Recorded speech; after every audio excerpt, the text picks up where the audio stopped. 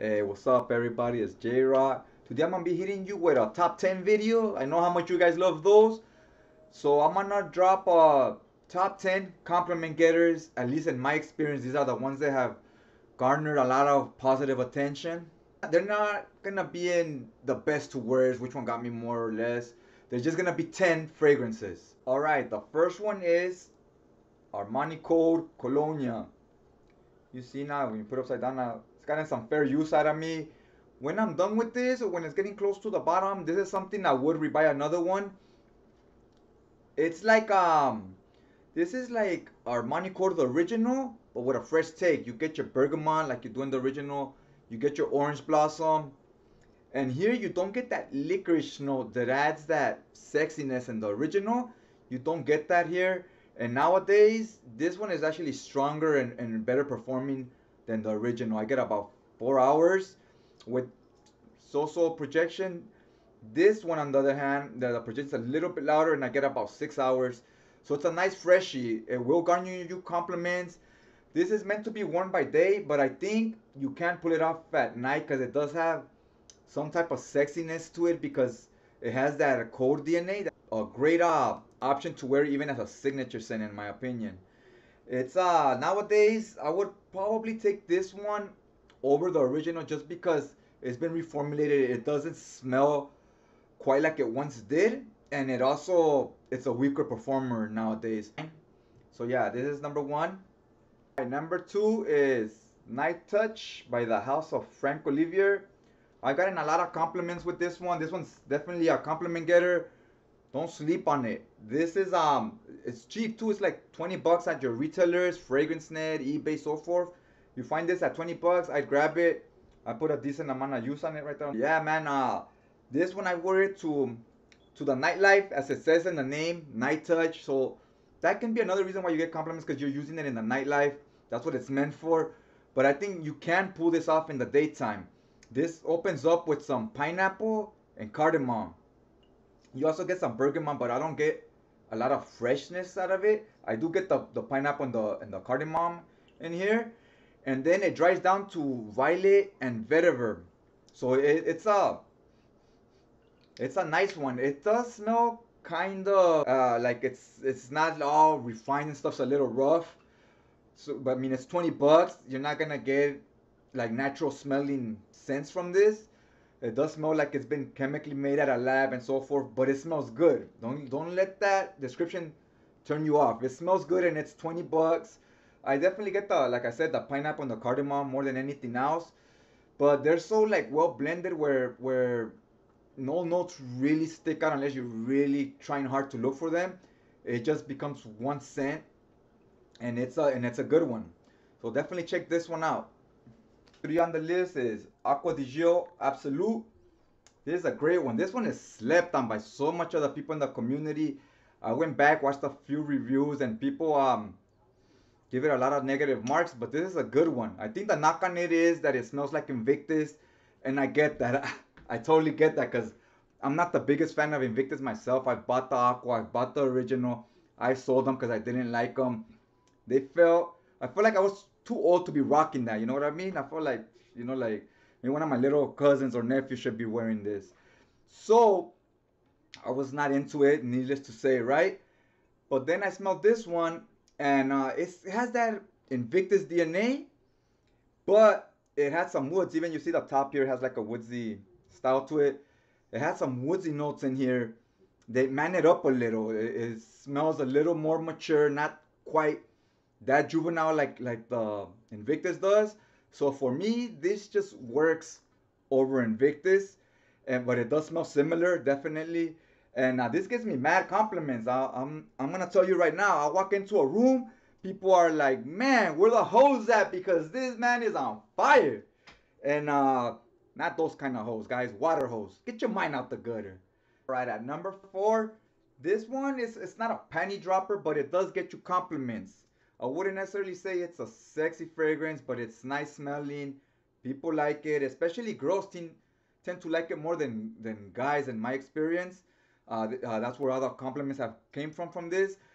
But for me, it's a very niche time I would wear it. It'd have to be windy, I can't stand this in the heat. I don't like it. And it would just have to be in the right situations for me. It's Replica by the fireplace. Here, it's very sweet, almost gourmandish. It has vanilla.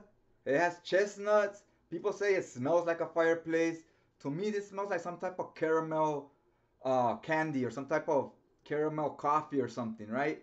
Does it? I don't get fireplace from it, but it is a nice fragrance. It really shines in the colder months when it's windy or when it's raining, and it does get you those compliments if that's what you're looking for. Number 4, Mrs. Margiela by the fireplace. Number 5 is Bulgari's Aqua Amara. As you can see right there, I put some use into this one. I got like 3 or 4 bottles of this because I really like it. Now that I have more fragrances, I don't know if I'm gonna need all 3 or 4, but I am gonna keep 1 or 2 extra ones. Maybe I'll sell the other one. I don't know. We'll see. But this gets you mad compliments.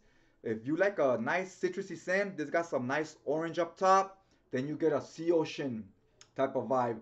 So like when you're taking a walk on the beach with all that cold wind and sea salt flying in there, you feel energetic. You feel like running up around and stuff.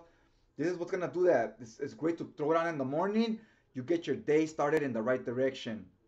Plus, it gives you that wow factor where people are like, "Whoa, what you wearing?" Because it's pretty strong. It's noticeable. It wants to be noticed. It screams and shouts. You know what I mean? It's that type of fragrance, and it's pretty affordable. You could find this for around $40, and you don't need to spray that heavy because of the performance. So yeah, number 5, Aqua Amara. All right, at number 6 is Calvin Klein Reveal. Now this has gotten a little hype in the community, and this is a panty dropper for sure. I'll let you know from experience. This gets the job done. You go out somewhere, you bringing them back home with you. You know what I'm saying? It's this. Some people tell me it has a similarity to Carolina Herrera's one of the CH Privé, I believe it was. I never smelled that one myself. I never got my nose on it, but it's described as a boozy leather scent. I don't know what the notes on this are, but I could see some type of leather note being in here with some type of sweetness. Not necessarily a boozy note, but it does have that mysterious feel to it. Like you wear this, you're that mysterious guy that walks into the club or wherever, right? And you have like a 5 o'clock shadow, you're just kind of quiet. This does the talking for you. You know what I mean? You just gotta sit there and look pretty. So yeah, this one will get the job done, and it's pretty cheap. It's like $25. Calvin Klein Reveal. Coming in at number 7 is from the House of Mancera. This is Gold Prestige. Now this will bring in the compliments as well.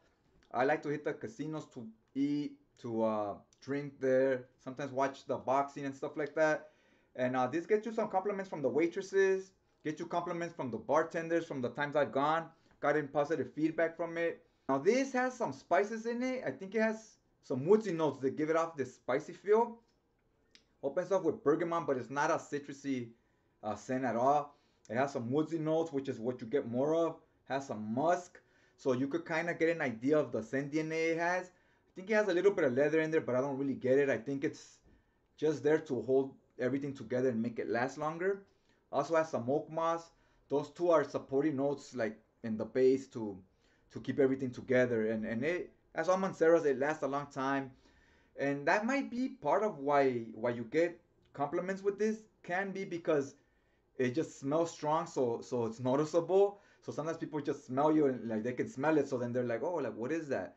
So maybe that's why they ask a lot. I had a few guys ask me what is it, and they want to buy it and so forth because they like it. This gives off that more masculine feel, like probably a guy that smokes cigarettes, probably has jeans that are torn. That type of person wears this. They rock it and they rock it proud. All right, guys, so that's at number 7.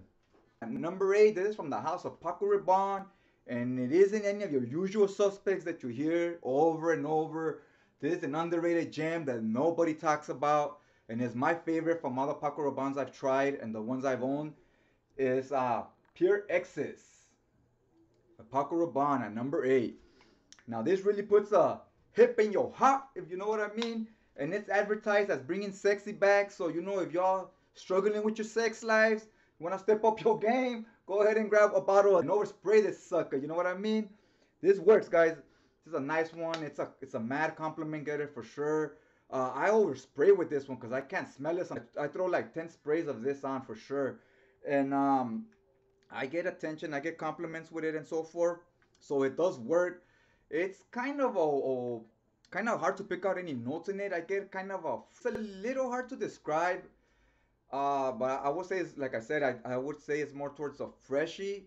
But again, it's a little complicated because it's not citrusy or like neroli, fresh fruits, fresh florals.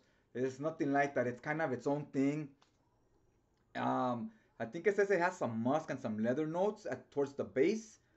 So maybe that's what's giving it that kind of almost creamy feel. Next one I only have a decant of. This is Parfums Vintage. This is called Sawyer. It's supposed to be a clone of Roja Dove's Elysium. I've never smelled the real thing, so I can't tell you how accurate it is to the real one. You would have to go and watch other reviews on that where they do comparisons and so forth. But I do like this one. Look how empty this is already. It's a 10 ml decant. I have an extra one that's like halfway. I've been using both. So obviously I like it, right? If you don't like the smell of Lemon Pledge, you find it to be cheap and off-putting, you're probably not gonna like this because this reminds me of Lemon Pledge, like if it was more refined and higher quality. But you get that type of smell from this. It is a compliment getter though. It's meant to be worn and daytime, in my opinion. This is not something you want to wear at night when you're trying to pull phone numbers or anything like that. I don't think this is its purpose. It's just meant to be used at daytime, everyday, casual wear. At least that's how I use it. But it does get me compliments. It's just, they say it's a nice fragrance. People do ask what it is. So you will get a positive attention from this one. Some people will find it to be a little simplistic. And it's not trying to be complicated. It's just trying to smell good. You know what I mean? So yeah, at number 9 is Parfums Vintage Sawyer. Number 10, I got a banger for you. And at a budget friendly as well. It's a Sorrow Wanted by Night. This is a great fragrance. It's called Wanted by Night because it's gonna make people want you by night, right? So yeah, it's meant to be worn in the nightlife, parties, clubs, so on and so on, right? And yeah, it gets the job done. It's what I get is a strong cinnamon note. You get a light tobacco note in the background as a supporting cast member, and you get some spicy woods. So it's definitely manly. This is not unisex by any means. This is meant to be worn by men. It's sexy, and it can be casual as well. It can be worn at day if you really wanted to.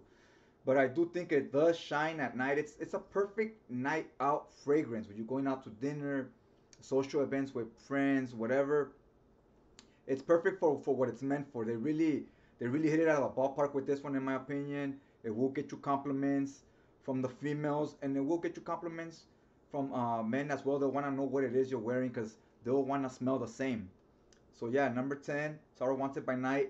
Also, you get this big bottle, 100 ml, for about $30. So really affordable, budget friendly. You just can't go wrong with this one. This is one that there's no excuse not to have it in your collection. So yeah, guys, hopefully you like this video. Try to have a little fun with it, so you did, go ahead and hit that like button. You want to see more of these top 10 lists, let me know. I enjoy doing these. They're fun. I find them more fun than doing a review of just one fragrance and trying to break it down. Find these a little bit I could play a little bit more with these type of videos. So yeah, guys, let me know what you thought about it. Let me know what your compliment getters are. Let me know in the comment section what works for you. And if you like what you saw, hopefully you hit that subscribe button and watch the next video. Check you guys out next time.